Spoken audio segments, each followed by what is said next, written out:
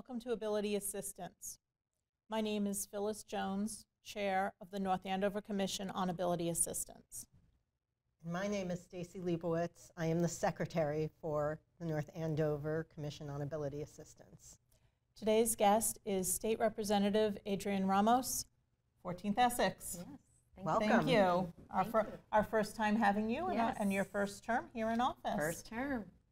So give us a little bit of your background other than just state representative. Sure. So I am a practicing attorney as well, still practicing a little bit. I have spent my career working in domestic relations, so divorce, family law, all of that. The early part of my career, I clerked in the probate and family court here in Massachusetts. And then my family and I relocated to Virginia for a few years, where I practiced with a nonprofit representing women and fleeing violence. So did a lot of domestic violence, intimate partner violence work, a lot of protective orders. I did some forced marriage work for children that were supposed to be forced into marriage before, against their consent. So really kind of got familiar with some of the more challenging components of the law. And we came back here, and my husband grew up in Haverhill, and we decided to settle in North Andover because it's an amazing community. Yes. And so we have 3 girls who are all in school here in North Andover. They are in 4th, 6th, and 8th grade. And after this episode, they're going to go, oh God, Mom. Well, you know, par for the course, right? Exactly. Yeah, and so again, I've been with a Boston law firm since 2018. And then in 2022, I had learned that the prior representative, Christina Minicucci, had decided not to seek re-election. And so with just a couple of weeks left to pull nomination papers and get them submitted, I jumped into the race, and here I am. So That's great. Happy to be here. Well, no, we're happy to have you, especially with your background, because you're sitting on what committees? So I am sitting on, I'll start with the not so interesting one. I'm sitting on the post-audit committee. I am on the tourism committee, which I actually have really enjoyed and think is important to have a voice for Essex County, because there hasn't really been a good Essex County voice. And there's a lot of agro-tourism in my district, and quite frankly, I don't think people realize the stretch of tourism dollars into the local economy. So tourism, I sit on the cybersecurity and advanced IT, which was a little bit of a for me. And that's probably growing a lot. It is, right now. and some of the bills we learned are a bit terrifying. Some of them are interesting. And then I think the one that obviously fits the most here is children's, families, and persons with disabilities, which I did, was a committee that I asked to be assigned to, given my prior work history, and just felt that I understood some of those needs. I mean, for you, for us, is an extremely important committee. Right. From Beacon Hill's perspective, people just normally don't claw their way to that particular. They don't. Yeah. Yeah, well, it's hard. We hear some really traumatizing stories, and I think it's heavy at times, and people, don't necessarily want to be in those heavy roles. It's heart-wrenching. It is heart-wrenching. And you have to really have a thick skin to be able to hear those stories and to make the tough decisions associated with the bills that come before you and the hard stories that you heard, because you sit there and go, my heart wants this, but the law needs that. Right, and if you sit in those committee hearings and you hear these personal stories, it does make it, you just want to say, okay, we want to do this for everybody, right? That's what, I mean, certainly I have felt that way. I want to make, the world better for all of these families. But again, it is about finding that balance. And I guess with that, what are some of the bills? I know we were talking off camera about some of the, I guess about 30 bills that have so far kind of made it through part of the process. Right, have come out of committee. I mean, so there's a broad array of bills that have come out of committee. Some of the ones that I'm the most excited about are bills to expand access to changing tables in public facilities. That is so important. Both diaper changing tables and just adult-sized changing tables, which to this community I think would be life-changing. It's huge. It's you know, huge. as a mother of 3 girls, and they're close in age, when they were little, I remember being like, there's never any changing tables in the men's room. Why can't my husband ever do this? And so that was challenging in of itself, but amplifying that, looking, you know, at families who have older children, larger children that have the need to have changing space, a safe changing space where it's dignified and it's not, you know, and they don't have to limit where they're going. I mean, you know, having to always think, okay, can we take them to this museum? Can we take them to this theater? It's something that people who haven't, you know, have you know, typical neurotypical and able-bodied children don't have to think about. Their purview I actually had a resident, and you don't know this, but I actually had a resident approach me recently. They have incontinence issues for other medical reasons, and there were no, you know, they unfortunately had issues because of the fact that a local retail store that has a bathroom that they have available for their employees would not, even in an emergency, allow this person to utilize the bathroom, and then they had to go somewhere else, and it was a great embarrassment, and you know, that's something else that So those bills have moved out of the committee. So I'm hopeful that we can, you know, we'll see some of those. And you know, we have to start with public buildings, right? Yes, that's where we have the most ability to make those changes. But even that, I think, would be a huge, you know, huge change. It'd be such an improvement for people. And I think it's building that awareness, like you say, for somebody who's neurotypical, they don't think about these things, or with families that don't have these concerns. Because I work with a population of people who, and even some of the staff I work with, it's an issue, and you suddenly have that awareness of going out. It's so limiting for them, and that's the last thing we want to do, is limit their mobility. It's always an issue of, you don't realize you need something, whatever that until something it hits is.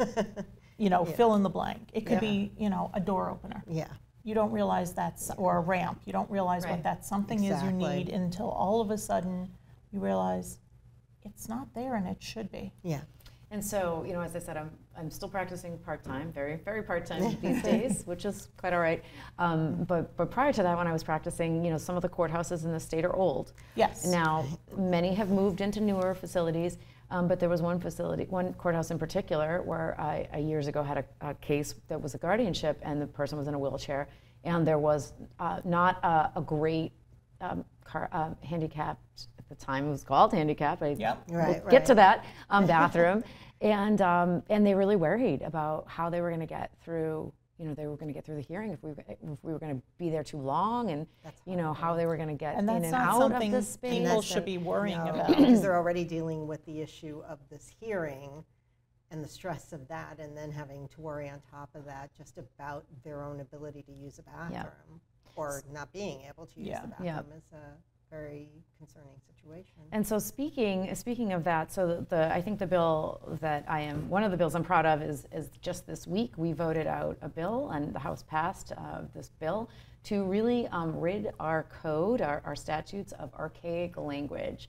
that are harmful to people in this community. So much like here, and you guys were ahead of your times. You know, that we were moving towards using ability and ability assistance. So we're ridding the code of the word autistic, and in place it'll be autism. We are ridding the code of the word handicapped and disabled. That's great. How are you getting around that? So it'll be person or persons with disabilities. Okay. And then I think probably most important to many and our heartfelt is mental R, and I don't even want to say the word out loud. I was going to ask about that, and so that will be stricken. That's still kind of, even though there's now DDS, right? It used to be Department of Mental. But you still see the language. I'll say it because people are not necessarily. It was the Department of Mental Retardation. Not a nice word. We don't like it. We don't use it anymore. And for the most part. And unfortunately, you know, if you're looking for a state job, it actually shows it as that, as the agency in terms of the job posting, exactly, as opposed to DDS, which is the Department of Developmental Services, which will hopefully be mass ability soon. It will, yes. And so I think we were talking a little bit off camera that this bill has been kicking around for several sessions. Yes. And I know there are a lot of people in the community that were frustrated with the delay.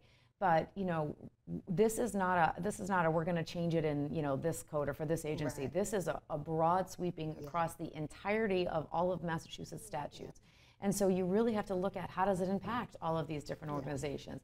What forms are they going to change? Whose titles are they going to change? How much is it going to cost to order new letterhead and new business cards? And how are we going to train the programming on the signs, the sign, the building. I mean, it's and handicap is another word that's going to be stricken. So it is very broad sweeping. It does have consequences, and so in order to make sure that it's done right, it just took a lot of time. And I really commend this committee and the prior iteration of this committee for the amount of time that they really spent to make sure it was thorough and it was done right. So I'm hopeful it's going to go to the Senate and pass quickly and get on the governor's desk. And I know we've spoken to Senator Tarr, and there hasn't really been any. I mean, there really is no opposition. It's kind of one of those common sense kind of consensus type of thing. It just takes time. It just, again, making sure it was done right. And the other thing we were talking about is, then we have all these new bills. Yes. And the new bills were written to prior to the prior code. So we have to make sure that we're mindful of how we're moving those through as well. So it's almost like putting the cart before the horse type of a situation. Right.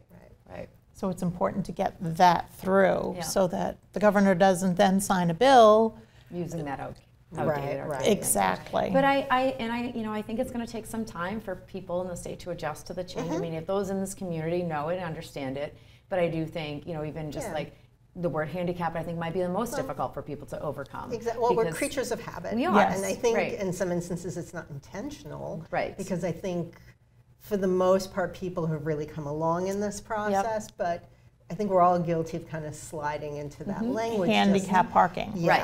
That I think is probably the word that's going to be the most challenging. I completely agree. So it's going to take time. I agree that, but we'll get there because the process is being supported by the state government. Yep. And I hope that in that change, when we look at the spots that are reserved, that people will maybe start to realize it's not just people in wheelchairs. That's talking about invisible or hidden disabilities. Because you read that. I read that all the time about somebody being accosted going into a public space, they've parked, and maybe they're able to walk, but maybe there's something else going on that people don't know. It's like, well, you don't look like you have a disability. And I think there's a lot that has to continue to happen to educate people around what that looks like. Something even as small as, Bobo, who a lot of our audience has met, Zachary's service animal. If I can't get a spot that's reasonable, far enough out, sometimes it's difficult to get Bobo in and out of the car. Yeah. Right. And I'm in the process of actually talking to his doctor about maybe getting a placard for when Bobo is in the car. That makes sense. To be able to have just that extra space. Right. So that Bobo can safely get in and out of the car. Right. Which is, people are like, well, it's a dog. Well, yeah, but do you want your dog to try to get in and out of the car? Where the dog's tail could possibly, Or you're figuring out, do I have to ask someone to hold the dog so I can back out so there's enough space? Yeah, I mean, there's a lot of finagling around that. Exactly, and I can't tell you the number of times Zachary's been in a store with Bobo, and people have been like, oh, is your son blind? It's like, well, no, people don't understand what a service dog does. Exactly. Yeah. So there's a lot of misconceptions. Right, yeah. There's a big educational component. I mean, I've worked in disability services for about 20 years, if not more, kind of dating myself there, but it really is frustrating. You were 5 when we started. Thank you. Thank you. But it's very frustrating to see that sort of lack of understanding, because I think it's important to understand that at any moment a disability can affect any of us. That's the thing. And also any of us or our family members. And what a disability really what it means is. Yeah, what it could be. And so, speaking of hidden disabilities, I did speak with someone who advocated for expansion of the right to get those kinds of placards and use those spaces. And it was someone who essentially had an issue around, toileting. Yeah. And looks and acts and seems like perfectly able-bodied, but sometimes there aren't spaces available and they need to get to their car so they can get somewhere quickly. Yeah. And so, again, I think we need to be more open-minded and willing as a society to less judgmental. And less judgmental. Well. So once hopefully this legislation goes through, gets signed by the governor, what are we hoping to look to see to kind of educate people to refocus so that, I know you can't go out there and, literally knock on people's doors and say, this is the new language. Right. But, what are we looking at possibly seeing in terms of at government offices, in public places? Yeah, I have to say I didn't dig into that component of the bill, but I know that was certainly there was a lot of discussion around training and education and public service announcements, but I don't recall off the top of my head. I'm sorry. Yeah, I would imagine that will trickle down, especially through government agencies like DDS, MRC, Mass Rehabilitation Commission. Right. All and just all agencies, and then out to the public, ideally, because I know where I work, we definitely do a lot of, even though we support people with disabilities, there's still a lot of education around understanding. Like, for example, it's, I think, Deaf History Month this month, which is important to highlight, and in that training, there were things I didn't even understand, and I work with somebody who's hearing impaired, but understanding the culture even within that community and the different, so it's really getting that word out, I think, is very important, but how that's done I'll is even story. Plug something on behalf of North Andover CAM. Yeah. They've been trying, I don't know if you've seen it, they've been trying to get legislation passed for closed captioning. Yeah. Yes. We don't have, I'm embarrassed to say, we don't have closed captioning for this program. Yeah. And we're community access, we're funded publicly through, Yeah, and I know there were a few community access related bills, and I do think some of them are on extension and some have come out of committee, but again, we did send a lot out of committee, so without my notes in front of me, it's hard for me to... But it's the little things that people don't think of. Yeah.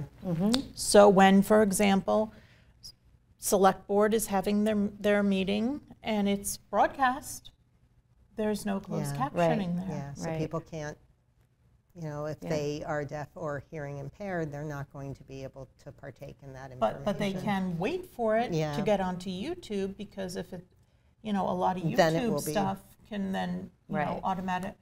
But if it's something that's live, they don't have the ability to do that. And I know that that's something that at least here we've been fighting with them to be able to have. But that's my little different plug. That's a different another thing. Conversation. Exactly. But no, what else, other than this great opportunity to kind of refocus the Commonwealth and bring it more into the 21st century? Yeah. What else do we have coming out of committee that you can highlight for us that you can think of off the top of your head? There's a lot of bills coming out of committee around homelessness and providing services and access to things for homeless individuals, particularly around their needs if they are people with disabilities. So I thought that was great, because I think there's another stigma around the homeless community. Yes. Which is really... and we have such a housing crisis here. Right. We won't get into the politics of it all, but for a variety of reasons. And that doesn't help. And I think when you talk about homelessness, you have a large segment of the population who have mental illness. Yes. And potentially a coexisting drug addiction. They kind of go hand in hand. And veterans. Right, and so there's one bill around access to mental health services for individuals that are homeless. And so this is I think one thing sitting in committee that I hadn't realized. One of the biggest problems in accessing state services when you're homeless is you don't have an address to put down. I knew you were going to say that. I knew it. So this kind of addresses it's geared. You're in a catch-22. Right. Yeah. Right. Yeah. No, that is a huge deal, and unless you have a friend who, I mean, some people who are housing insecure, and people need to realize there's a true difference between being housing insecure, which is people who sometimes, go from couch to couch to couch type of a thing, but they have someplace safe, relatively speaking, to sleep, as opposed to they're on the street. Exactly, and people who don't commute into Boston may not see it as much. But I take the train into town, when I go into town for work, and especially like at downtown crossing, I see it a lot. Yeah. Where I get off, so much worse. Where you see people literally sleeping on the benches in the T, because that's the only place they have to be able to sleep. Right. So, I mean, something, and I would suspect, I obviously I don't sit there and try to figure out, but I would suspect based upon behaviors that I've seen, a lot of them, whether it be addiction or developmental or, anything, that they probably are not just somebody who is housing insecure, but there's something else going on. Right. Right. So the other thing I think you and I talked about a little bit offline was the supported decision-making bill, which there are a couple variations of it. And so last session, a version of it passed the Senate, and it came before us again this year. And I said I kept quiet during many committee hearings as I'm kind of navigating the waters and learning. But I spent some time working for a law firm that represented nursing homes. So I'm familiar with guardianships and Rogers hearings. And so for the audience, those are or hearings that are required if psychiatric medication is going to be administered, which is a blessing because that doesn't happen in a lot of states. And it protects people who are otherwise vulnerable, may not have the ability to consent to an increase or decrease of the medication. So supported decision-making, as I'm sure you know, the idea around supported decision-making is really to help amplify and support people who are adults and maybe as minors, their parents were involved in helping make decisions for them. And they don't really need a guardianship. They just need, maybe their parents or their guardian to kind of help them make those decisions. Navigate that a little. Some medical or even, residential, choosing where to live. And so a lot of the families that testified in support of this hearing were families of adults on the autism spectrum. And some of the adults themselves spoke to how they needed their parents to just help them. They didn't need their parents to make the decision, but they needed their parents to help explain the decisions, weigh out the pros and cons. And so this would sort of be a mechanism that's short of a guardianship, but does give them that extra support they need and give them some autonomy and independence.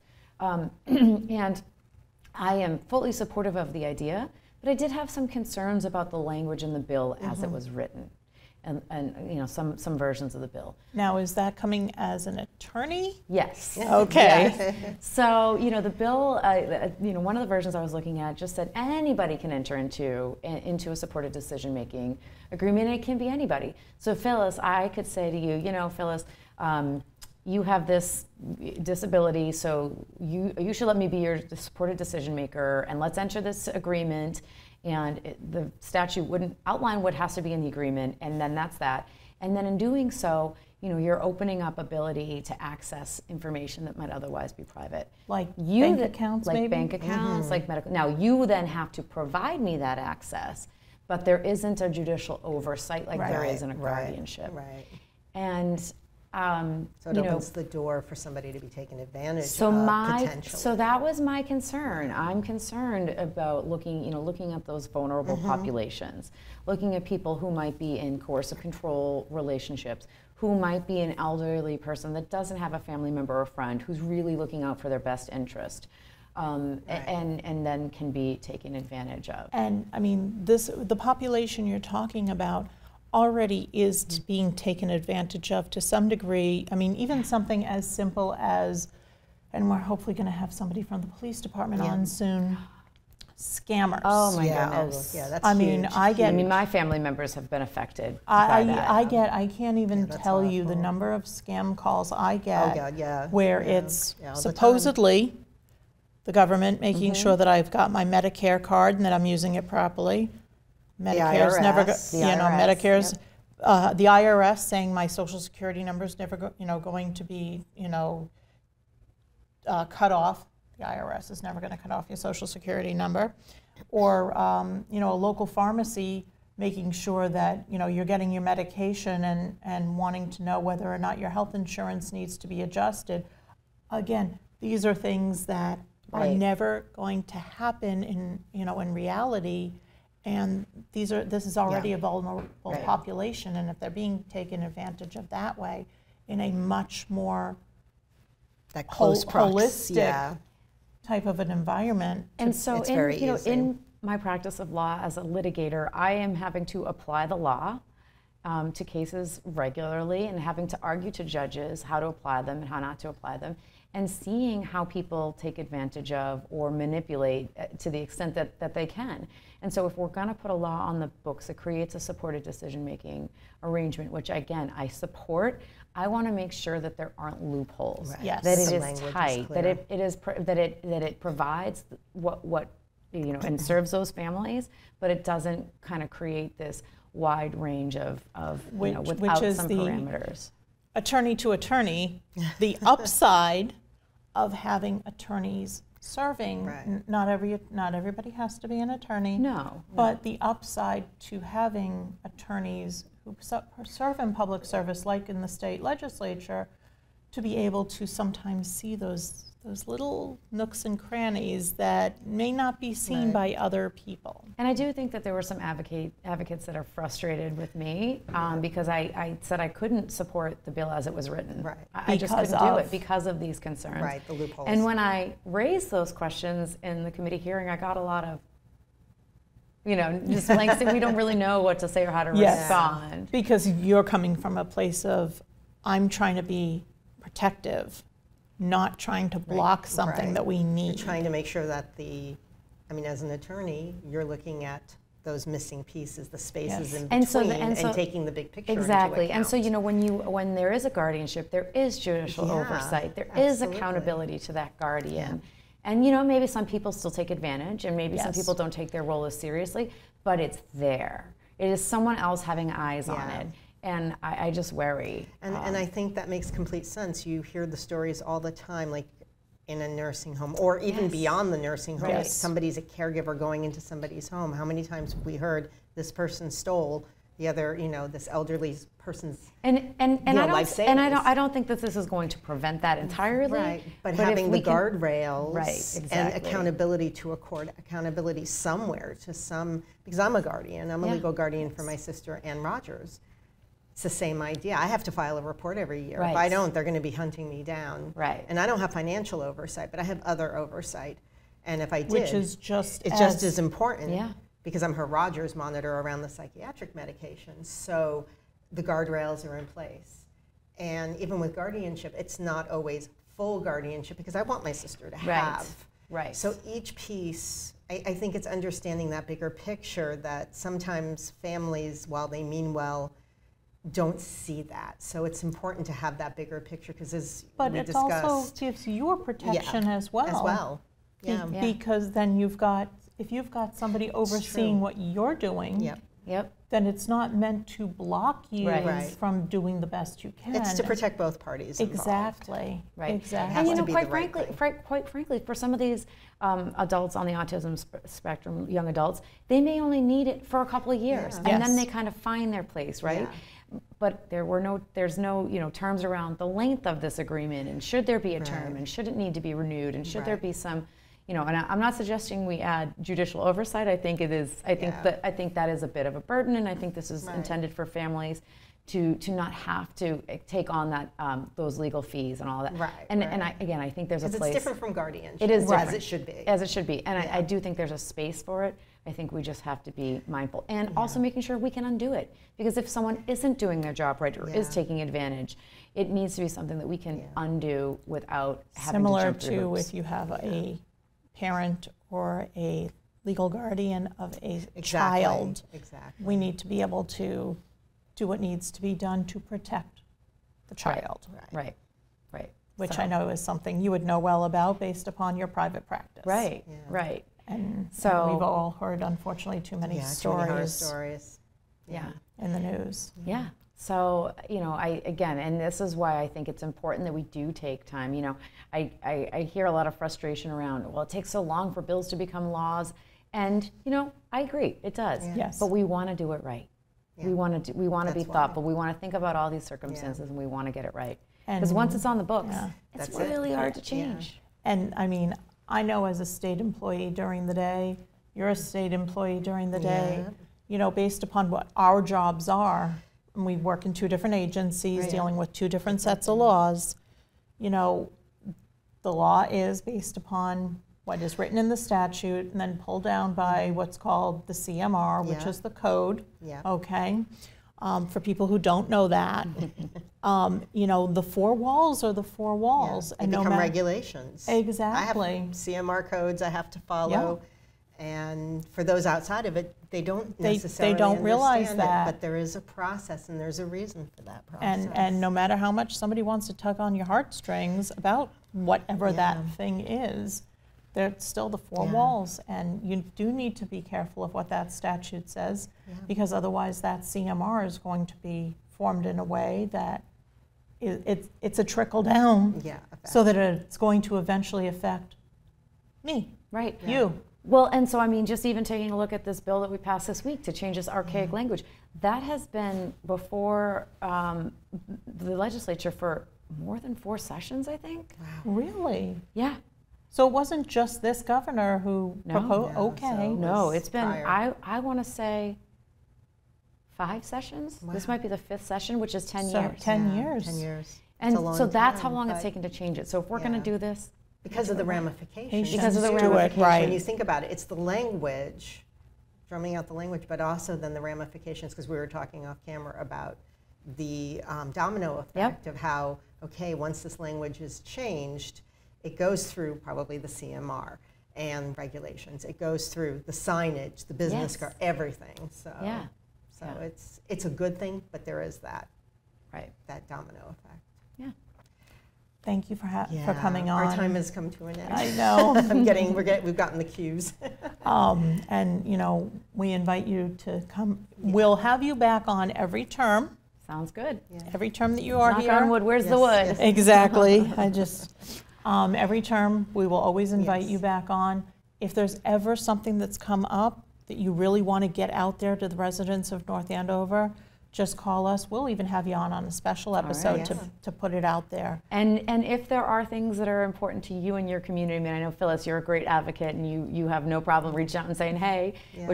but that's important. So I Yeah. hope that people And- know that they can And do the the committee same. has sort of changed its focus just a little bit.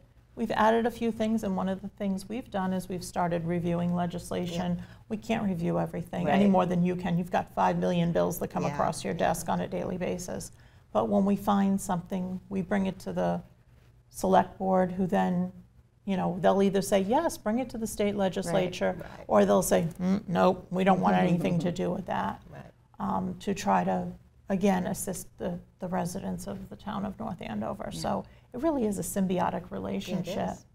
that comes from us all the ways up and then back down again. So thank you Well, again. thank you for you. having me. It was a pleasure to be here. Same here. Same here. Thanks. You can reach State Representative Ramos at 617-722-2140, or you can email her at adrianne.ramos@mahouse.gov.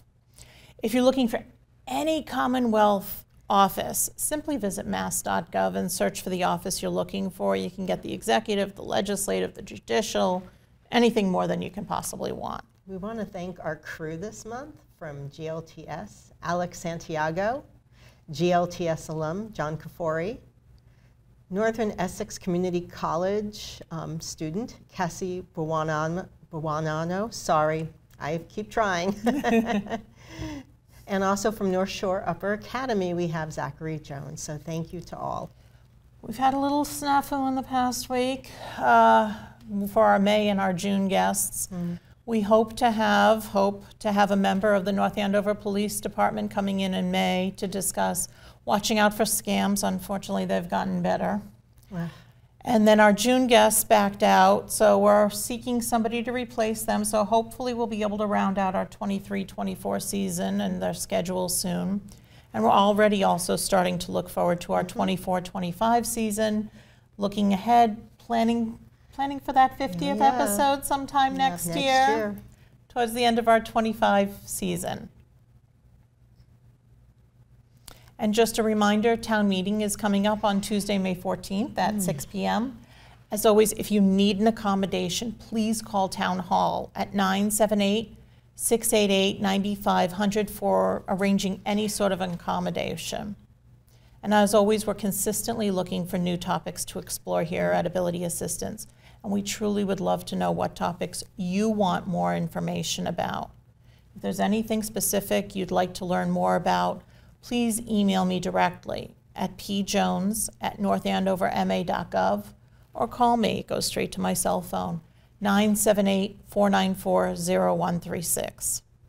In addition to watching through your cable station, you can catch all of our programs on demand. Let's see, we've got YouTube, we've got the Comcast app through Roku, Apple TV, their own apps on cell phones, the Town North Andover website, the Commission's Facebook page, the Town North Andover CAM's website, and also we roll out the podcast on Podbean for those of you who'd rather just listen to us rather than watch us. And for all of us here at Ability Assistance, thank you.